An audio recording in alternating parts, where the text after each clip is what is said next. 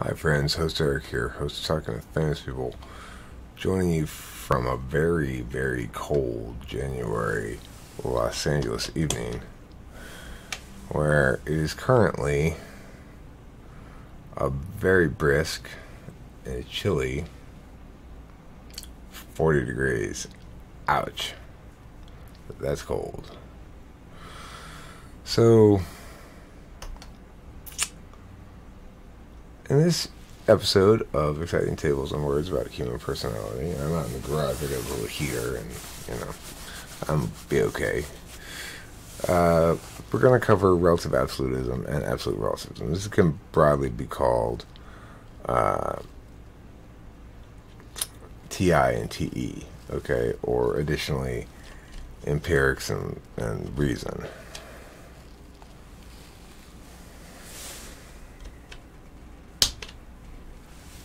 A little background music.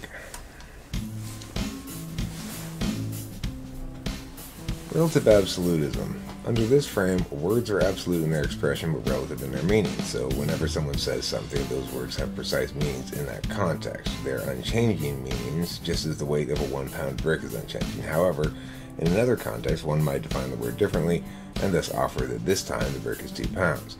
Once agreed upon, that's what it is for the duration of that exchange. The reality of the brick is just a status that's absolute within that frame. Reality, which itself is a brick to be defined for the purposes of making arguments about the relationship between bricks and reality. So, in other words, TI, absolute relativism, AR. The meaning of something is absolute to the particular parties and is distinct from the definitional constraints of relative absolutism. Thus, people often say things like, well, I know I said it that way, but I mean something else, or you don't get what I mean, I'm just not expressing it well. This presumes that there is a meaning outside the precise definition of the word. RA says if you mean anything at all, you present that meaning in static words so that others can glean the information you convey, scrutinize it, and determine statuses against other such words. AR says no, words are how I attempt to express meaning that authentically exists beyond words. It doesn't matter how relatively absolute your conclusion is, because it's not absolutely relative to me or other people. Alright, so this explains the fundamental dispute that I think underlies a lot of conflict between people, and discursive disagreements and difficulties with solving things. Debate, impacts, and criteria. The status quo. The arguments we make here in competitive debate produce tomorrow's common argumentational usage. There's a genuine trickle-down effect in the marketplace of ideas when ideas are genuinely good. So it matters a lot how we debate in competition, and it matters a lot how we and others debate on the internet and in our public spaces. Quality argumentation. The best arguments have multiple qualities. They're concise, they appeal to a universal and unquestioned truth, they analogize soundly, they're logically valid, they resonate with people's authentic attachments, they display concerns for the common welfare, and they legitimize against a concrete, measurable effectiveness. Note that analogy is the realm primarily of NE, not necessarily of TI, so you can have sound analogies without TI being an ENFP, but I'm not entirely confident that those analogies are going to be as sound. I'd have to think about it more. Why am I talking about these things? Debate stuff again? Well, it links so much to the other shit we're talking about, and hopefully I'll make the link explicit here at some point. Judging considerations. Competition debate, however, favors some of those virtues and countervalues others. They proper judging of around, in fact, ignore some aspects of arguments entirely while affording others great significance. Logical validity is a necessary but insufficient burden, typically, while measurable effectiveness is often determinate in convincing the judge to vote for you. So, being defensible TI-wise can sometimes function like a prerequisite to being able to make impacts-related arguments in certain rounds of debate. It plays like that. A lot of rounds, Lay judges will often vote with their authentic attachments, So most debaters explicitly display concern for welfare, at least in lay cases. Lay judges and empirics. The more lay the judge, that means the less experienced the judge is, basically. The more necessary to rely on empirics because the absolute relativism of their judging metric implies the frame of empirics, particular substantiation, is preferred reflexively. Actual harms in the real world are weighed more heavily than are threats to principles or to the integrity of a system's grammar. So it is that with lay judges, appeals to conditionality-based decisions, that's not standing, which means this is unwarranted, so it falls too, are less likely to attain the correct result than are appeals to emotions likely to attain the wrong result. The resonance of an argument with an individual operating under an absolutely relative frame is to the actual experience of individuals, not to its legitimacy against other static word objects in the ground.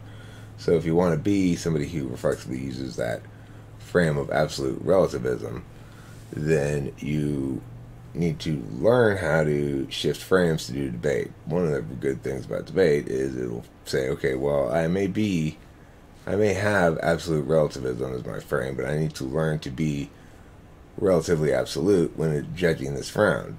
I need to take my own perspective and attachments out of it and treat it mechanically. The way forward. A way forward. The debate community has within it to affirm the good as defined through the implicit value of adversarial rhetoric, namely our best practices, quote-unquote, subjecting of claims to major scrutiny and motivated attack such that bad ideas don't get affirmed into actual policy. This is why AF has the burden.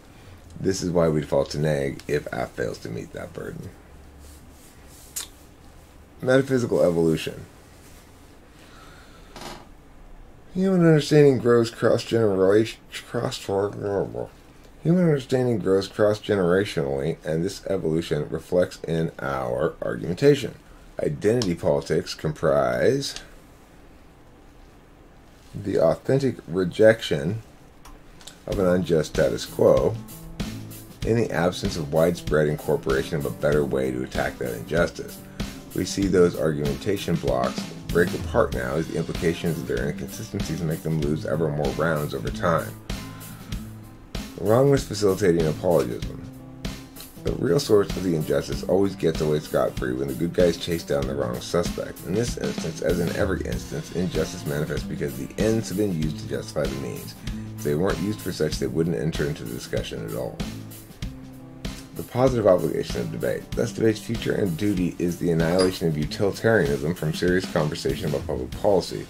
We fulfill this duty along two lines of legitimization. Foremost, the ethical discussion always ends with the utilitarian side grasping to behave as a real normative framework. It can only give us the moral status of an act in hindsight. It might prescribe action according to a best estimate of outcome, but that's a second problem. Those kinds of predictions are absolutely relative. My prediction is legitimate only on my hopes and guesses, unless I appeal to empirics, and that's where the evil creeps in.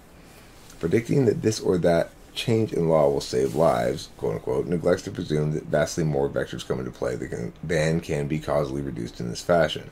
It further avoids that those vectors produce outcomes measured in many different units important to different people in different ways. To measure only those impacts you want is to render empirics meaningless in drawing conclusions about a thing. Okay, so alt of alt, so death to the PMT calculi. Impact calculus. The traditional impact calculus is that commonly employed in policy debate, probability, magnitude, and time frame. This calculus continues to be used in many rounds today. The appeal of it is that it affords the competitor a tighter frame in which to put together a case, and it gives the judge a common unit of measure upon which to decide the round. The primacy of this calculus in debate for a long time reflected in an implicit frame which suggests that looking ahead by extrapolations is a good way to make decisions about what action ought to be taken now. This still resonates as true for many people because for individuals acting as individuals in pursuit of their own interests, it is true. This is good stuff. It's a little debatey, perhaps, for maybe what you were expecting here, but it explains a lot about how personality manifests, these qualities of personality manifest in things like debate, you know. These disputes here are TETI and frame metaframe.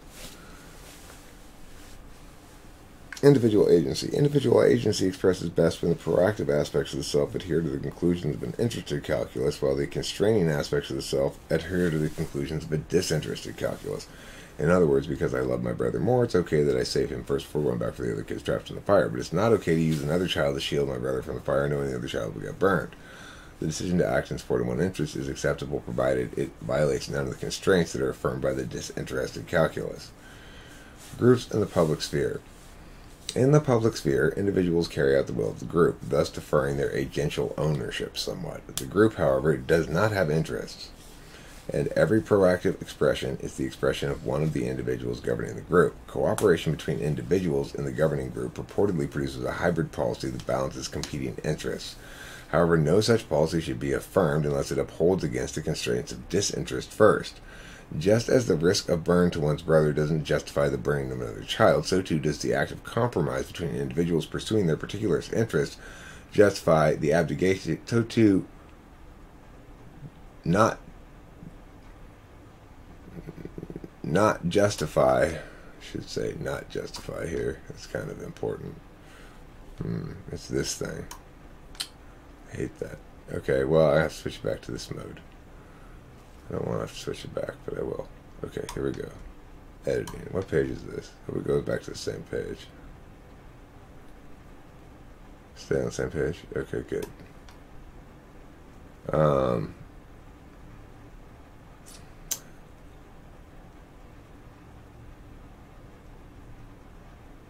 So too does the act of compromise between individuals pursuing particular interests not justify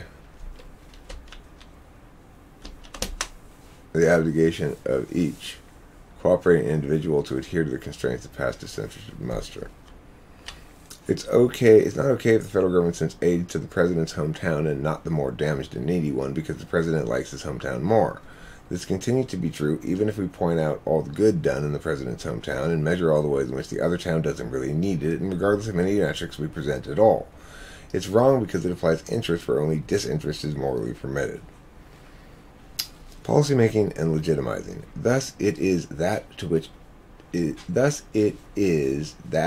wisely determine public policy we must negate the subjective and the interested in our consideration. Governance is foremost the custodial work of having a monopoly on use of force.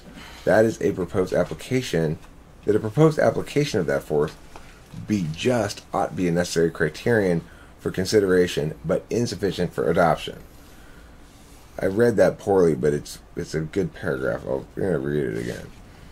Thus, it is that to wisely determine public policy, we must negate the subjective and the interested in our consideration. Governance is foremost the custodial work of having a monopoly on use of force. That a proposed application of that force be just ought be a necessary criterion for consideration, but insufficient for adoption. I'll be ready to go in about 5 minutes here, Ruben.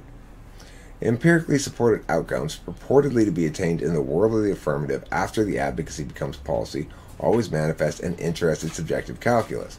The process of utilizing such evidence begins at the conclusion sought to be sustained and works backward to find supporting data. Empirical substantiation is inherently a subjective advocacy because only objective analysis acknowledges the limits of prediction within a chaotic, complex, adaptive system. Empirical substantiation is the selling of a link story to justify something.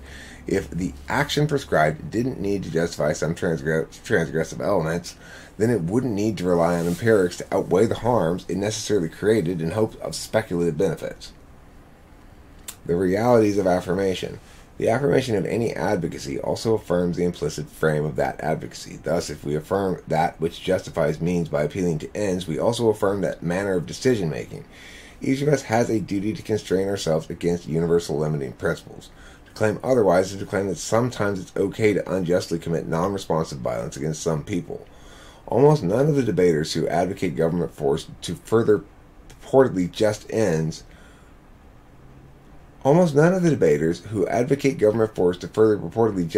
while ignoring the justice itself as a process critique would be comfortable actually doing the job of the legally empowered individual who sticks the gun in the non-transgressor's face and forces them into a cage.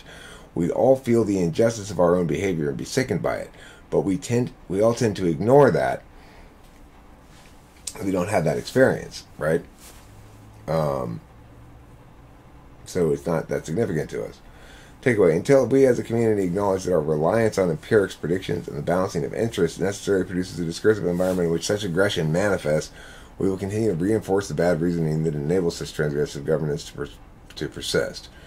This is sort of a debate critique paper that, I mean, I'm really impressed with this. Actually, this whole thing from here down, this is really good. I remember sort of writing it, I guess. I sort of remember. I mean, obviously I wrote it, but